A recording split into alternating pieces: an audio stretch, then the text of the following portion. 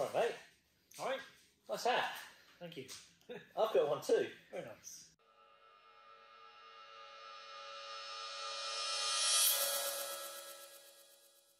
What up, YouTube? Welcome back to Ryan Builds Wheels. Thanks very much for joining us. Today I'm joined by David from BSC Tools. David is a tool builder based over in Wales, and he's got a great line of wheel building tools. Today we're going to find out a little more about him, a little bit more about the company, and do a deep dive into some of the stuff they offer. Let's get cracking. So tell us a bit about you, bikes, because you're a rider as well, aren't you? Yeah, got my first mountain bike when I was 17. Then I went to Cardiff University to computer science, but also did a lot of mountain biking. Got to mountain bike racing. I was actually Welsh mountain bike champion in 98, 99. Sweet. Progressed on to like road racing and then triathlon for almost 10 years. Represented GB a couple of times. You did? In age group. Yeah, original career was computer software. Mm-hmm. Did that for over 20 years. And then, like yourself, I ended up getting a lathe. I remember buying a bearing press tool, and a friend said, like, if you had a lathe, you could make that really cheaply. And it was an expensive tool. You know, I'd be making tools before going to work.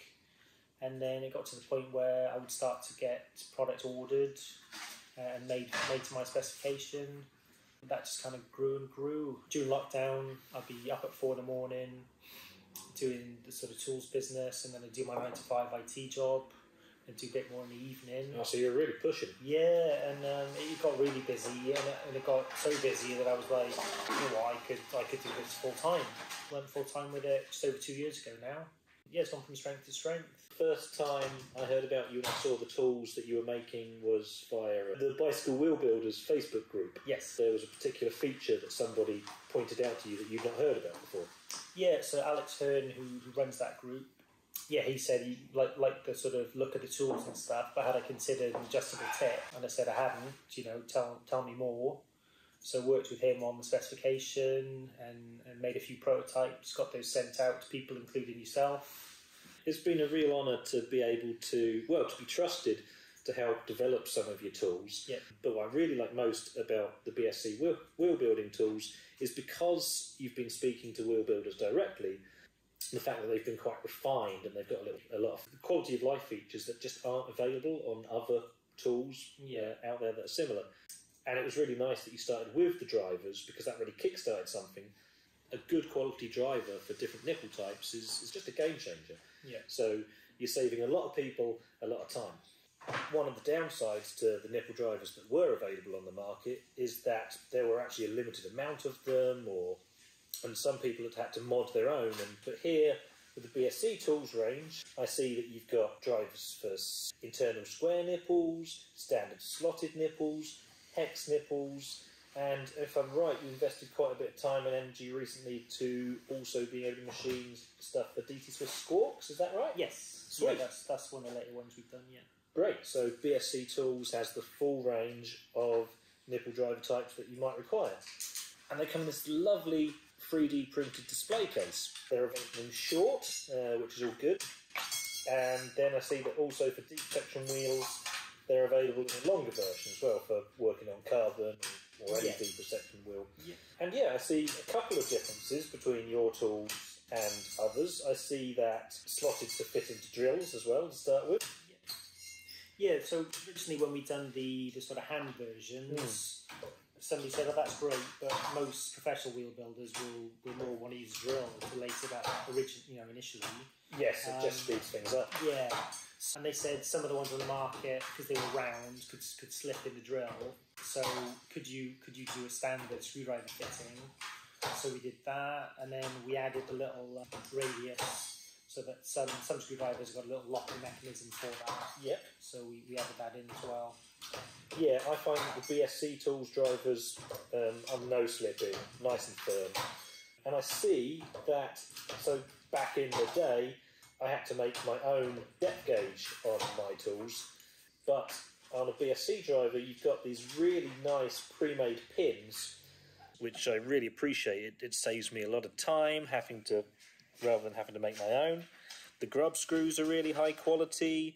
The pins themselves, you've gone through a lot of effort on those. Those actually have a nice flat. Grab that grub screw and I think you ship an appropriate Allen with them, or Yep. I'm forever losing mine, so having it shipped with the tool is great. Why is this one black? So that one is now hardened steel. Hundreds of people using these, no problems. Getting the odd customer over torquing them and bending them. So we brought out a hardened steel version. Great. Not had any issues with double square or the hex. What Dave was saying about over torquing is perfectly true. I keep a bunch of David's tools for my own use here in house. And yeah, whilst I use them day in, day out, it's true. Sometimes with the non-hardened versions I've had my drill set to way too high a torque, or I've been trying to use it to undo something which isn't really what they're designed for, to have bent some of the ends of them.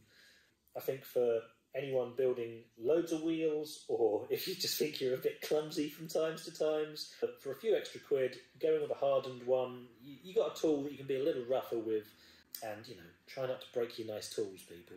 So having the Allen key and everything that you need, and that machine surface for gripping into a drill is really nice. The surface finish is lovely. It's always nice to work with tools that look good as well. And because it's a fixed depth, whilst it is adjustable, what's nice is, unlike other tools whereby the force of the spoke coming into the nipple can push that driver's depth gauge back and you lose depth, the fact that it's a set depth works very well. And one of the issues with old school hand drivers was that the depth just was too shallow, so you'd gain way too much tension in a wheel build to start with, and that would throw a lot of people off.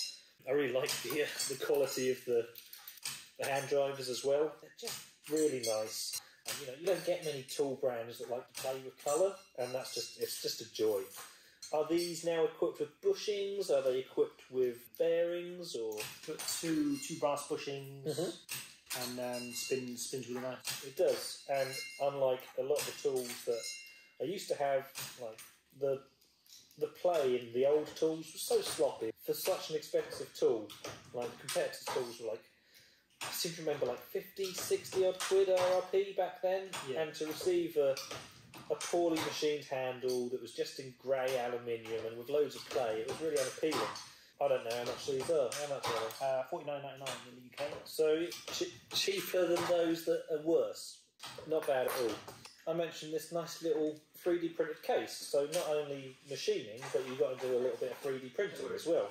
Just got interested, had a look at 3D printing, and thought actually that could solve a couple of issues. And also, you know, lead to the odd product like our nipple shuffler box. Yeah, let's take a look at the nipple shuffler. The BSC's nipple shuffler, which is really nice and bright. I really like it. I need to get some in for my students, actually. Once a month we run a Wheelbuilding course here in house, which is a real joy. But for those of you who aren't aware, the idea of a nipple shuffler is that you can dump a load of nipples in there, as such.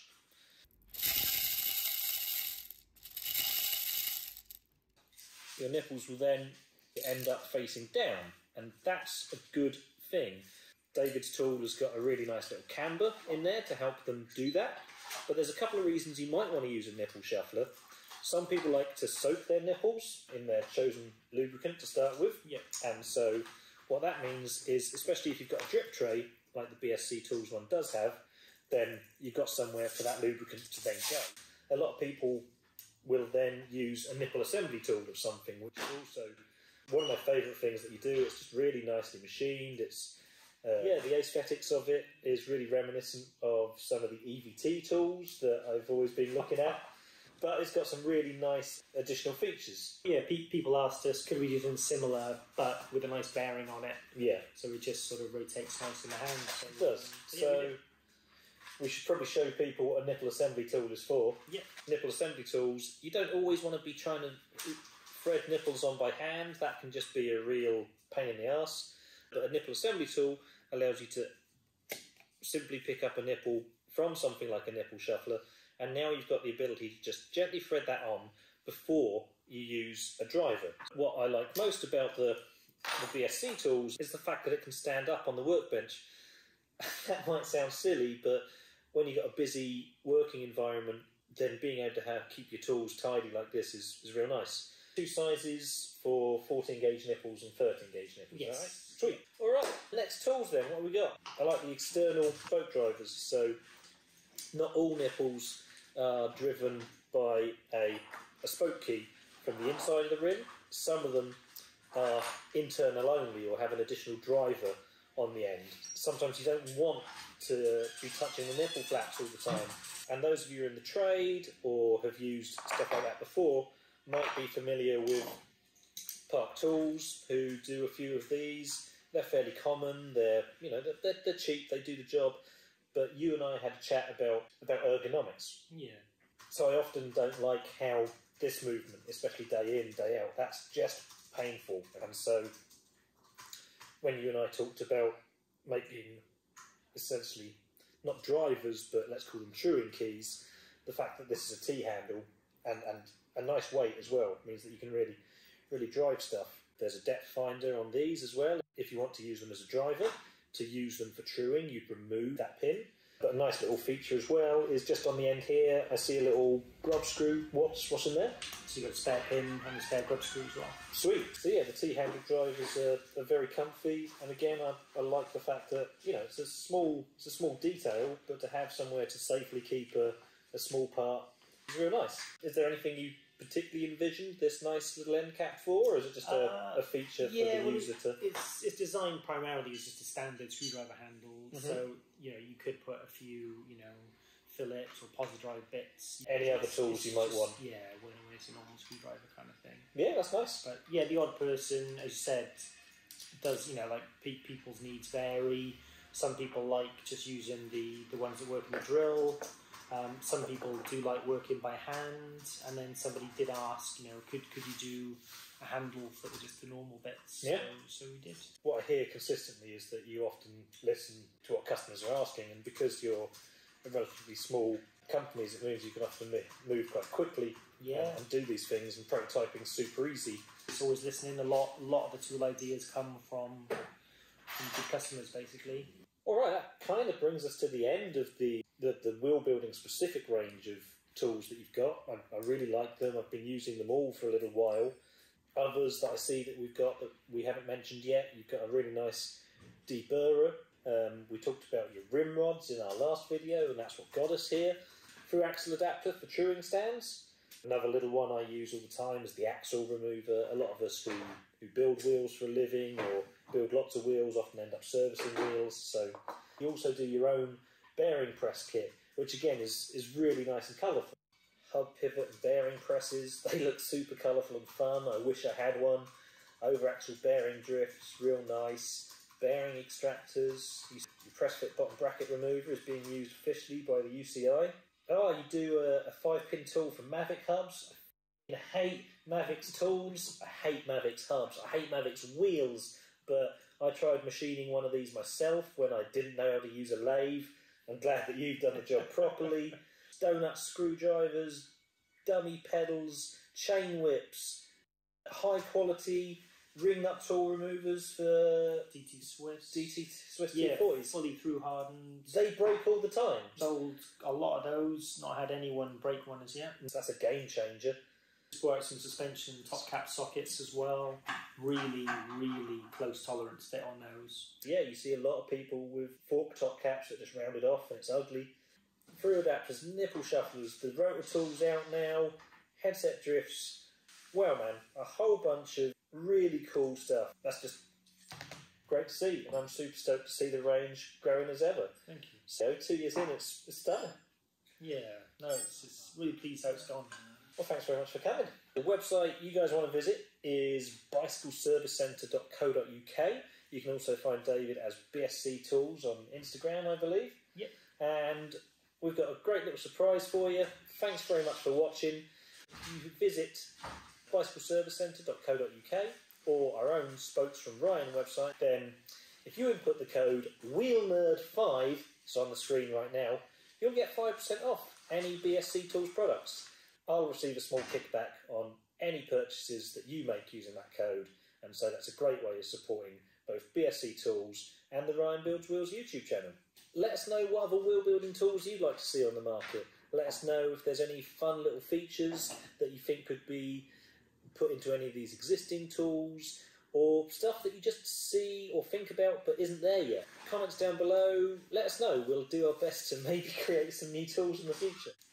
It's been fantastic having you, David. Thanks very much for coming along. Thanks for having me. So, shall we go eat pizza or go to the pub in a bit? Yeah. Right, goodbye YouTube. Catch you next time, Wheel Nerds, and we're going to go eat pizza or something. See you next time.